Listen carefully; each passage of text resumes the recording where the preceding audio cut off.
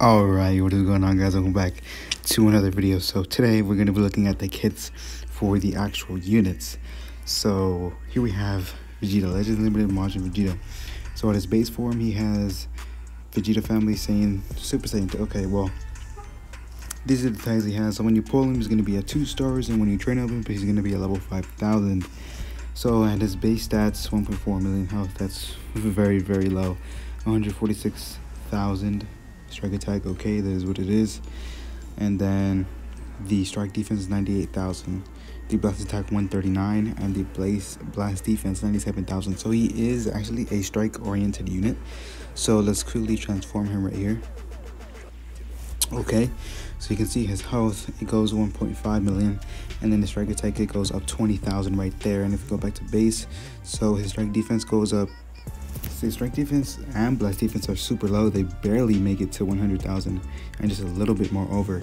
And then his blast attack goes up 21,000. So his defense is extremely terrible, and his HP too is not good. It's not very bad compared to some other units. Wow, it's looking. Let's see if his kit makes up for it though. Here we go, baby. Main ability, Farewell, Prideful Warrior. Draw a special move arts card next. Restore his own ki by 50. So when you draw it, you'll immediately be able to start it up. And then you'll get 100% damage inflicted by the next special move arts card used. And it cannot be cancelled. Gain buff effect nullifies enemies' special actions that activate when changing cover for 10 timer counts. Cannot be cancelled. Requirements: 15 timer counts must allow only 15. Okay. Unique ability. Unyielding Decision, 40% damage inflicted against character Goku, and it cannot be cancelled at all. Applies the following effects itself when this character enters the battlefield. So he restores his own ki by 40, 50% damage inflicted, and he reduces damage received by 30% when he enters the battlefield. And he gets an additional 30% damage inflicted for 20 timer counts if your opponent does not have a remaining character Goku battle member.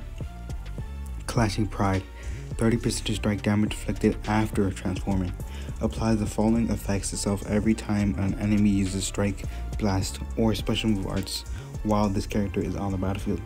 Plus 20% damage inflicted for 20 timer counts, and reduces damage received by 10% for 5 timer counts. So there it is for strike, blast, reduces enemy ki by 30 on hit. What? Reduces enemy ki by 30? That's a lot. That is a lot. Pride, Staked Assault, deals massive impact damage. Applies the following effects itself upon activation. 30% to damage inflicted against tag regeneration for 3 timer counts. Can attribute downgrade, gain attribute downgrade, minus 100% to enemy sustained damage cut effects for 3 timer counts. Nullifies enemies, restores zone health when it reaches 0 effects when this character attacks for 3 timer counts. Blast armor when charging forward. Special skill, The Way I Was Before. Applies the following effects itself upon activation. Randomly draw 1 card. Restores own ki by 30.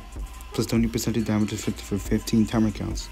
And you can combo his strike, blast, and special move. And then here we have, he holds 2 strike cards, so that's good since he is a strike unit. And his second one restores health by 5% when used. So his Z ability at 1 star is 22% to tag Saiyan base strike attack. And at 3 stars, it's going to be 24% to tag Saiyan and Vegeta Family base strike attack and defense during battle. So that's good. And then if we go back up here, let's actually look at his ability before, his main ability before he transforms. Realize Evil Spirit. Transform into Super Saiyan 2 Majin Vegeta, restores unhealth by 30%. Cancels own attribute downgrades, and only 15 timer counts must elapse. So he doesn't have ultimate arts. He's like the LF Piccolo. His blue card becomes a LF after you transform. So he's looking like a pretty good unit, but can't really be judging him right now. Can't really say he's bad until he actually gets released and we actually see some hands-on gameplay from YouTubers that actually do end up summoning him. Here we have Perfect Form Cell. Look at that, amazing. So when you pull him, he's going to be at 2 stars, level 5000 when you level him up too. So his health, it's 1.2 million. That is pretty low. And then his strike attack is 146,000. strike defense is 55,000. His blast attack is 144,000, and his blast defense is 56,000. So okay, yeah. So he's looking like he's gonna be a glass, like huge glass cannon. Look at that. Just look at his defenses. Even like after he transforms, his defenses are just booty cheeks, like legit booty cheeks. And he has less health than Majin Vegeta actually. Even though he's transformed, yes, he still does. He 1.5 million and he has 1.4 million. They're both basically the same. Yeah, they're exactly identical basically. So that's what it's looking like right there. And then if you compare their strike attack, Vegeta's got less. How does Vegeta have less strike attack? What? Are you kidding me? How does he have less? That's definitely strange. And then strike defense 83,000. Vegeta's is 103,000. So Vegeta has more strike defense. Blast attack for Cell is 180,000, and then for Vegeta it's 160,000, and then for blast defense it's 84,000, and for Vegeta it's 100,000. So Vegeta is more defense based, even though he's supposed to be a strike unit, because Cell is definitely more offensive on the stats wise at least. But we'll have to wait for the kits, because the damage inflicted is actually going to boost his attack, so it might actually be more than Cell. So we'll just, we'll just have to wait to see how much, it actually impacts his damage. So you can see right here, so he has no strike defense, no blast defense. His power is up there, his strike attack, blast attack is up there, his health is up there, but he's really lacking in defense. And then here we have Vegeta. He's pretty much kind of covered almost everywhere, but you can still see that for his blast attack and his strike attack, it's still not that high, you know what I'm saying? But here we have the kit. So let's go to base form. Draw a special arts card next, plus 30% to damage inflicted for 30 timer counts. Inflicts all enemies with attribute downgrade, plus 20% to damage received for 60 timer counts. Requirements: 10 timer counts must elapse. So wait, actually I think he has a different unique ability when he transforms. He does. Wow, okay.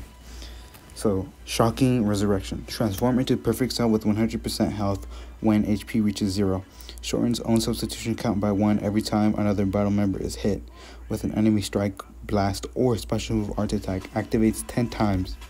Perfected Power. Applies the following effects to self when battle starts. Plus 30% to damage inflicted for 50 timer counts. Plus 20% to damage inflicted for 25 timer counts. Restores own ki by 30 when this character enters the battlefield.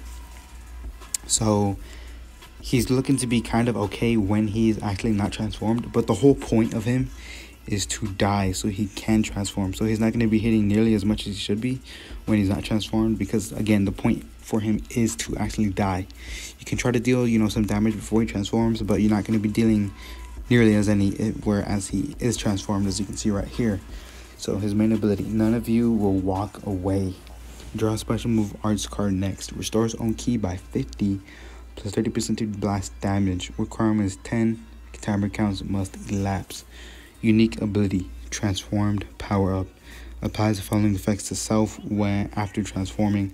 60% of damage inflicted cannot be cancelled. Reduces damage received by 30% for 20 timer counts.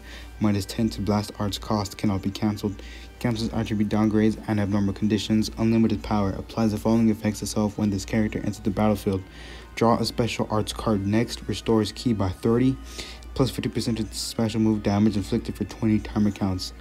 So the first unique ability, after he transforms, he'll get a permanent buff of 60% to damage inflicted, and then he'll reduce damage received by 30% for 20 timer counts, then minus 10 to blast arts. So it's looking like he's gonna be blast oriented, as you can see right there, but it's looking like he is more strike oriented. But I guess they're trying to balance it out, kind of like Shallot, where it's good in really both areas of damage dealing for arts cards. So his second main ability, when he enters the battlefield, he'll draw a blast arts card next. So that's guaranteed, kind of like the Super Saiyan 4 Goku, the green one. And then he'll restore own ki by 30, and then 50% of special move damage inflicted for 20 timer count. So you definitely want to try to take advantage of that. If you do have a special move arts card, you definitely want to try to take advantage of that. And here we have a strike card, the basic. Here we have a special move cost down. -5 to own special move arts card for 15 timer counts on hit. So once you land this one that does a -5, you'll get -5 on each one for the next 15 timer counts. Special move deals massive impact damage. Applies the following effects itself upon activation. Plus 20% to damage inflicted for 20 timer counts. Gain attribute upgrade. -50% to enemy sustained damage cut. Effects for 3 timer counts. Blast armor when charging forward. So we already saw in the trailer he does have blast armor with his blue card. And then he gets 20% to damage affected for 20 timer counts. So on top of the buff where he comes in and, you know, for transforming, if you can actually activate that quickly and you can take advantage of using a blue card. So you can see that buff right there, 50% to damage affected for 20 timer counts. So when he enters the battlefield, he gets that buff. So he gets that buff, and then when he transforms, he gets 60% damage affected. So if you can get your hands on a blue card within 20 timer counts when he enters the battlefield and you can land it, you'll get a 70% buff to damage affected for 20 timer counts. And if you land it, you'll get that. So it'll give him more damage. And he's going to be dealing even more damage on top of that, because he's going to be taking 50% off to enemy sustained damage cut effects. So that's insane right there. And he has blast armor too, so that's just the cherry on top. The following effects occur on hit for his death beam. Immobilizes the enemy similar to Freeze's immobilization card. 20% to damage inflicted for 20 timer counts. And then it inflicts with the enemy attribute downgrade. Plus 50% to damage inflicted, damage received for 15 timer counts. And then he holds 2 blast cards, and then so at 2 stars, he's gonna tag Android 22% for base blast attack. 3 stars though, he's gonna buff. Wow. You kidding me? Regeneration does not need any more units. Regeneration does not need any more units. So per form cell, he's gonna be buffing 20% to tag Android or regeneration for base blast attack. I don't know, man. I have no idea what they're thinking for regeneration, but it is what it is. It's not like they have a Zenkai 7 DKP already. Okay. Alright, bet Bandai. So yeah, it's looking like, you know, it just is what it is, not big too much. Once again, we'll see once he actually comes out. And then I want to quickly overview the EX units. Don't really want to go too into depth with that, but here we are right here. So when you pull him, they'll be 1 star. Level up to 5,000. I mean, stats are okay. I don't really care about this. I mean, who's really gonna be running these guys? Come on, seriously. Plus 25% to damage inflicted for 20 timer counts. Reduces damage received by 25% for 50 timer counts. Cancels own attribute downgrades. Requirements 10 timer counts must elapse. Head on duel reduces damage received from character Vegeta by 20%. Cannot be cancelled. Applies the following effects to self every time when faced with an enemy. Restores ki by 20. Plus 30% to damage affected for 15 timer counts. Supercharged the battle. The following effects occur after enemy attack is over. Plus 30% to damage, strike damage inflicted up to 90%. Cannot be cancelled. Plus 20% to damage inflicted by allies for 20 timer counts. Okay, actually, hold on. I take that back. He might actually be good. So his main ability, 25 to damage affected for 50 timer counts. He reduces damage received by 25, and he clears abnormal conditions. Attribute downgrades. And his first unique ability does 20% to Vegeta characters. And then when he's faced with an enemy, he restores 20 ki and 30% to damage afflicted for 15 timer counts. And then when an enemy attack is over, he gets 30% to strike damage inflicted, and then 20% to damage inflicted by allies. So if you can actually take advantage of this to the maximum, you'll be getting 90, 120, 145% to damage inflicted. Are you kidding me? Are you kidding me? 100, wow. 100, that is crazy. 120, 145% to damage inflicted. Are you kidding me, dude? That's actually going to be crazy. If you can take advantage of that, that's going to be crazy. So, blast art, strike card, nothing special about that. And then his Super Kamehameha deals major impact damage, inflicts enemy with attribute downgrade, plus 20% to strike damage received for 20 timer counts on hit. Unlocks ki from life, form of life. Restores own health by 10%, plus 20% attack damage inflicted for 20 timer counts. So when you pull him, he's gonna give 20% attack Saiyan base strike attack, and then he's gonna be giving 24% attack Saiyan base strike and blast attack. So you can see the change right there. And then he's not gonna be buffing 2 tags, he's just gonna be buffing Saiyan. Here we have EX Videl, 1 star, 5,000. 1.3 million health. Yeah, these are like AX stats, you know. EX stats. It is what it is. You know, she's basically has the same stats as Majin VEGETA, to be honest. So let's see at 3 stars. Yeah, pretty much.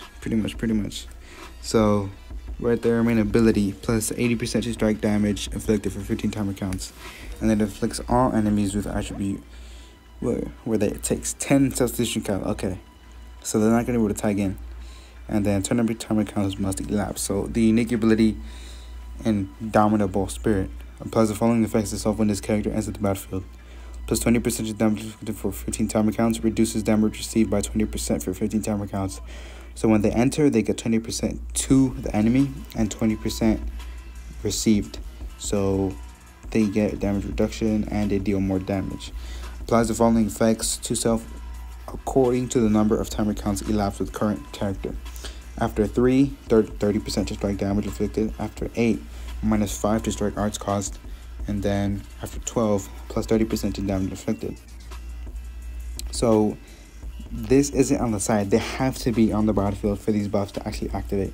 So you can't tag in and out and the buff's gonna stay permanent.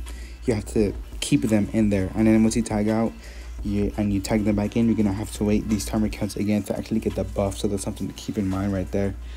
And then those buffs are kind of basic, not really too much. I mean, Sparking units are still gonna beat their butts in a 1v1, so it's not really a big deal. That's why I don't really like looking at extreme units, except for, you know, ones like Evil Boo, where those really stand out.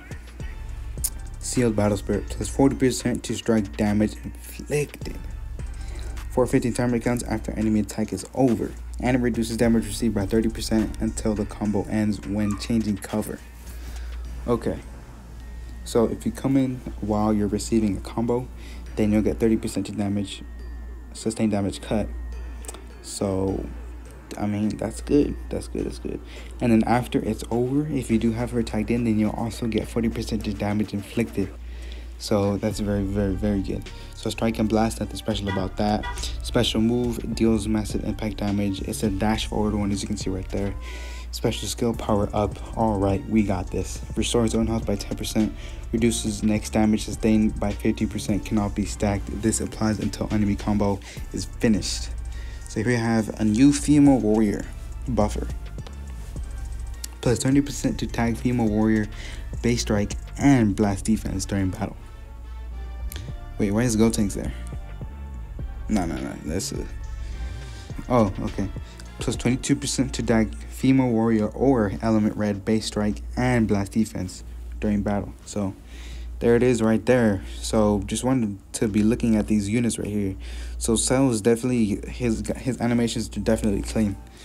Definitely clean. When he transforms, it looks very good.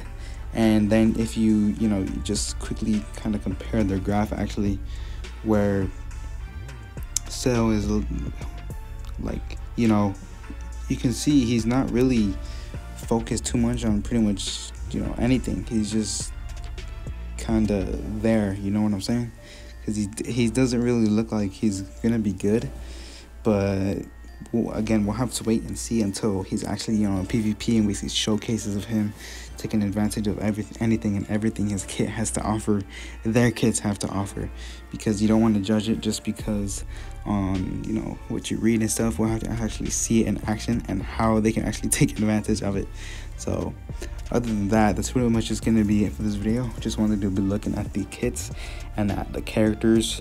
So I don't know, I might summon, might not, but other than that, that's gonna be it for this video. Just wanted to be looking at that. Hopefully, if you guys are gonna be summoning, good luck on that. But other than that, that is going to be it for this video. See you guys in the next one.